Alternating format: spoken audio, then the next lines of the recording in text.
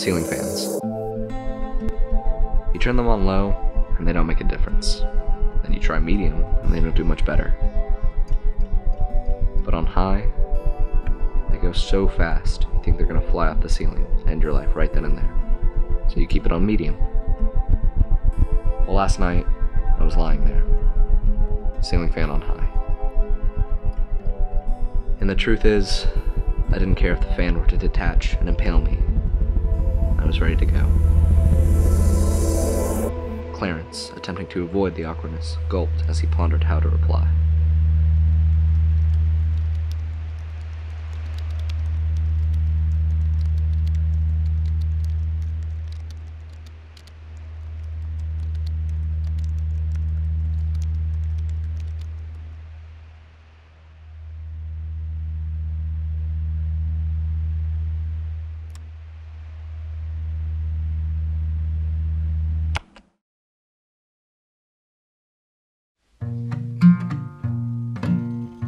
So tell me something I don't know about you. I hate plastic cups. What? You sweat. I mean, you set it on a table, it leaves a ring, it makes your hand super hot or super cold depending on what the drink is. Not to mention the whole debate regarding the toxicity of plastic. I mean, the fact of the matter is, I hate plastic cups. Wow. Wow what? That was just enthralling. All I'm saying is that I prefer styrofoam when it comes to soft drinks. Isn't styrofoam like super bad for the environment? Is it? I think so. It's not like I'm consuming such an excessive amount of styrofoam that it's doing anything really detrimental to the environment. Oh, breaking.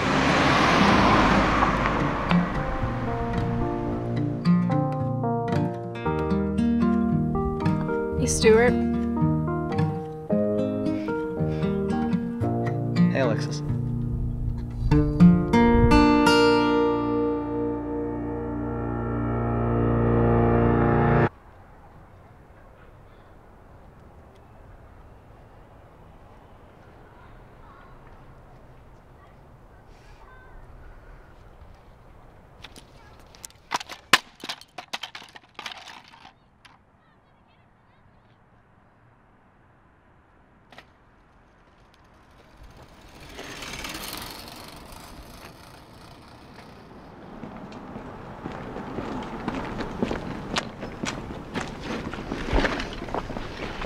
Here you go, buddy. Thanks. Teacher's not still weirded out by it, is she? She keeps trying to give me her weekly spiel, but... See you, Garrett. See you, man. I hate that guy. But yeah, I just decided to ramble on about my dyslexic grandmother instead. Which grandmother? Does it matter? It's the dead one. They're both the dead one. Which one had dyslexia? One on my mom's side. Oh. So have you thought about joining? Your grandmother? My No. The Young Authors Club.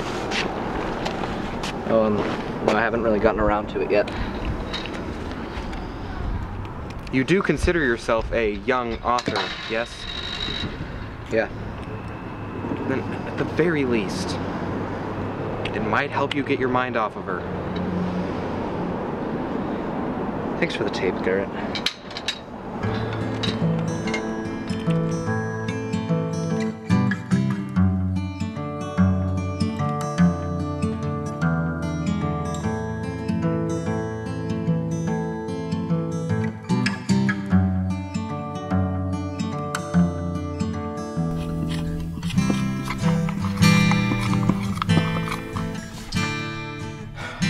You think I should go digital? I'm out of tapes. Or you could just join the club. That is something for consideration. I mean, you already do all the assignments. You might as well get credit for them. Plus, colleges like extracurriculars. They're just so uneconomically feasible. I know, but there are benefits, and I think you'd be happy to go. Containing storage on my computer, not to mention I wouldn't have to invest in a new camera. A camera for what? One that takes cards. As opposed to... As opposed to tapes. Oh. Oh? You could at least pretend like you're listening to me. Oh, I thought you were the one not listening. Okay. How's this? I was saying you should join the club. Or, at a bare minimum, let me read something you've written. I have to feed my fish.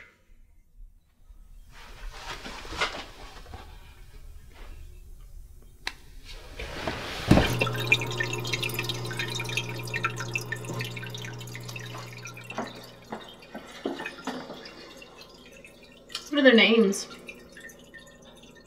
I don't know. They're fish. Are you hungry? Not really.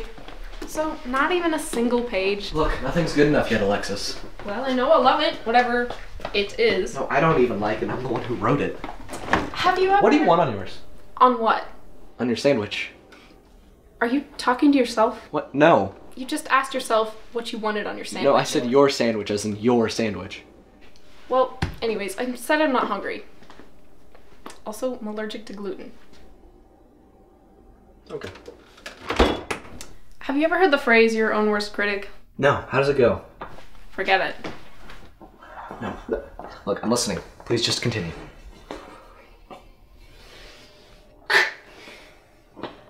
Did you just pretend to snap my neck? Did I? Yeah. Yeah, you did. Just playing around. Whatever. Well, it's more true than ever in your case. What is? The phrase. What phrase? You're your own worst critic. I mean, you're the only person who reads what you write. Yeah, that's for a reason. You do well in your school papers? No, I just don't do badly. Not bad is good. No, I mean, yeah, having something not be bad is a good thing, but just because something isn't bad doesn't make the thing itself good. Then what does? I don't know, okay?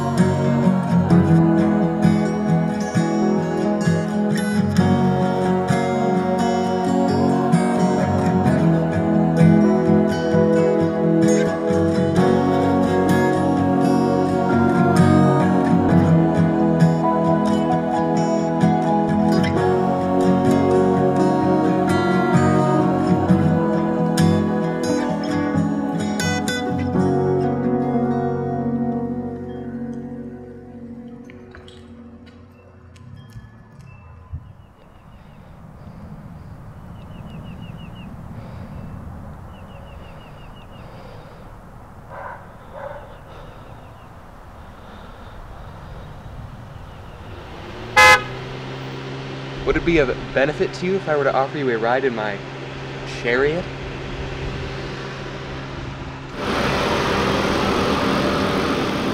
Was she with the guy? What do you mean was she with the guy? Yeah, she was there and so was he. By with the guy, I don't mean vicinity. I mean, was it a relationship or was she just with some random guy? I've never seen him before. Okay, so he's random to you. Was he random to her? I don't know. It seemed like she knew him pretty well. That is a subpar situation. No, dude, it sucks. What I said. No, you said subpar. Exactly. Synonyms. No, they're not. Subpar means bad. I don't even like golf. Well, maybe if you tried it, you might like it. When did you become an advocate for golf? I'm not an advocate for golf. I'm just saying, you never do anything. So if you tried something, you might like it. Like what? Like a social situation. I would not like social situations. Look, there's this Christmas party, and I think it might be fun if you win. No! Alright, I'll just add it to the list. List? Glove box.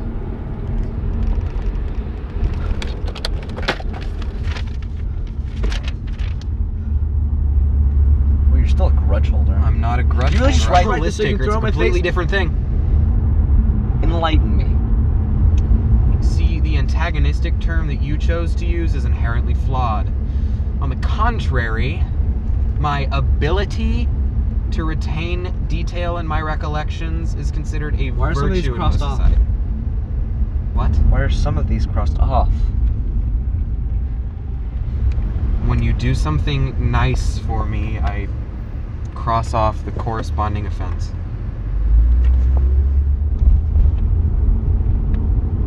The majority of these aren't crossed off. I haven't seen you in a while. Come on, just think. I don't know. Ton of video games? Video games? Remember, this is Make-A-Wish. Yeah, so? Don't you think you're not utilizing the power of this organization to the fullest? Well, I have cancer. I'm sorry. In the scenario, I have cancer.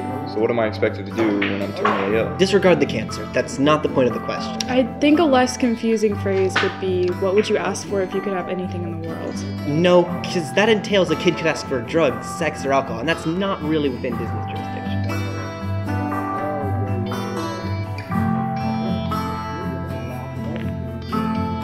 Jesus. Have to socialize. Alright, hey everybody, this is Stewart.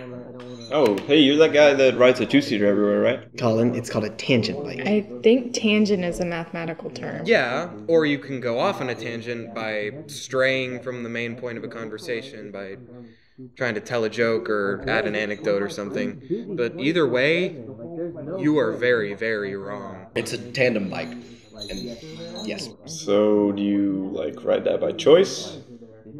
I mean, yeah. So video games? They make sense, Shut up. dude. Stewart, right? It would have been really funny if you had done like the whole bike half full situation in response. Response to what?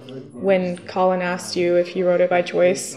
Sure, half of the seats are empty, but the front of the bike makes up more than 50% of its entirety, so your argument is flawed. It doesn't make sense. Yes, it does. Have you ever even seen a tandem bike? No, video games. They so do. Stuart, if you had a Make-A-Wish, what would you wish for? Do you like anything? Do you play any sports? I mean, if you think about it, isn't exercise just a more beneficial version of self-harm? No, I don't play any sports. Is it because your parents are rich? How do you... No, they're not rich. Really? Really. Sorry, I just figured it was your parents' bike. And, you know, rich people are always doing random recreational shit, like that indoor wall ball game with the tennis racket. So I just figured your parents were into cycling at some point. Alexis! Hey! Hey, babe, what's that game, like tennis but indoor in rectangular rooms? Racquetball. That's it. Hey, Stewart.